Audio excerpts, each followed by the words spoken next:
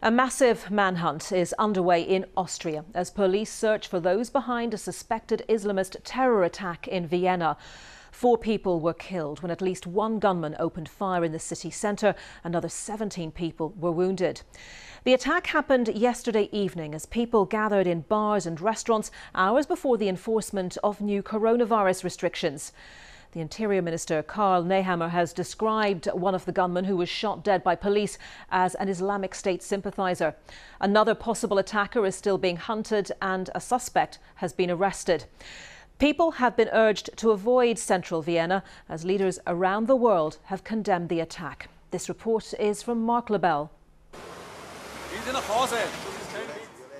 Austrian police order people to take cover.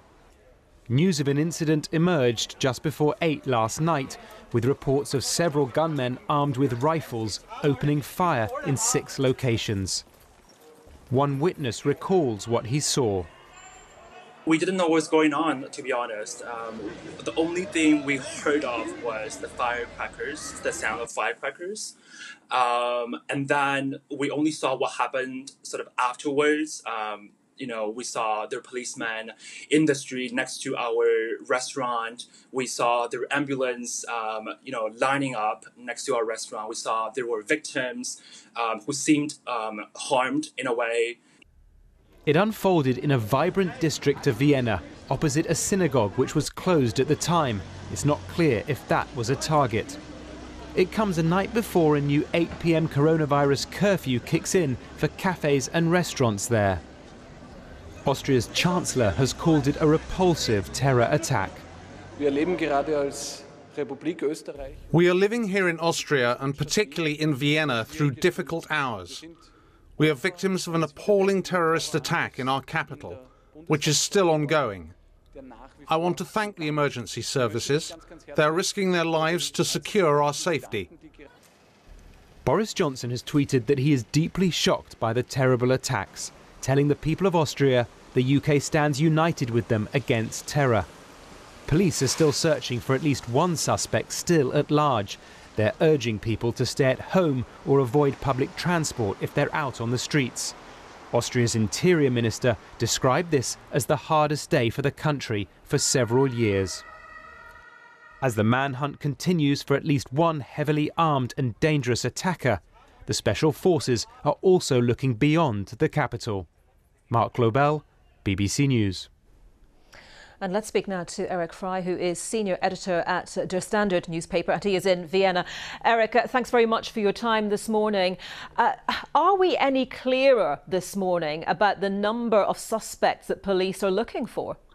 No, we're not. What we know is that the reports that came out last night that there may be 6 attackers underway was probably wrong. And the likelihood is that it was a single attacker who was doing the shooting yesterday.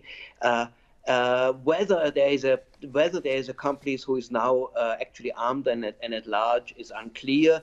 But the police statements and the statements of the Interior Minister rather sound that they think it's just one person, but they like to find out more about his background and the people and his network. So the people who have been also detained this morning and questioned seem to be not involved in the shooting like last night directly, but seem to have contact with him and his Islamist background.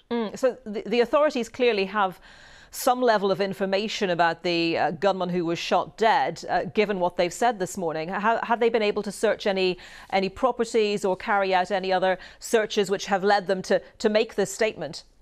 Yes, they will. Immediately, somehow they identified the person. They found his apartment, which is in a working class district in Vienna. They broke it open, and there apparently they found signs for his sympathy for the Islamic State, for radical Islamism. And what they know now is he's 20 years old. He has a criminal record, so he has been known to the police. But this is about all that we know. We don't know where he got his guns and his weapons from, and we don't know whether he has been actually involved in any kind of political activity before. Tell us more, Eric, about the area where this attack began last night. Well, it was apparently the first shooting happened right in front of the main synagogue in Vienna. So it seems like that this was actually the target. But this area is also one of the main party and club and cafe districts and going out districts in Vienna. And last night it was full because this is the last evening before the curfew kicks in. And the weather was nice, the weather was warm, so there were hundreds, thousands of people on the streets and in cafes and bars. And the shooting happened right in this vicinity. So he went from one place to the next, or he was running or escaping, shooting at various places.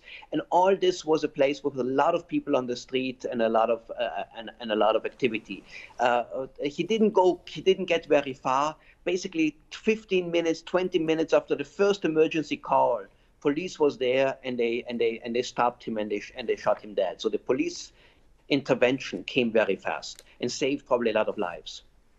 OK, Eric, thank you for your thoughts this morning. Eric Fry, senior editor at Der Standard newspaper in Vienna for us.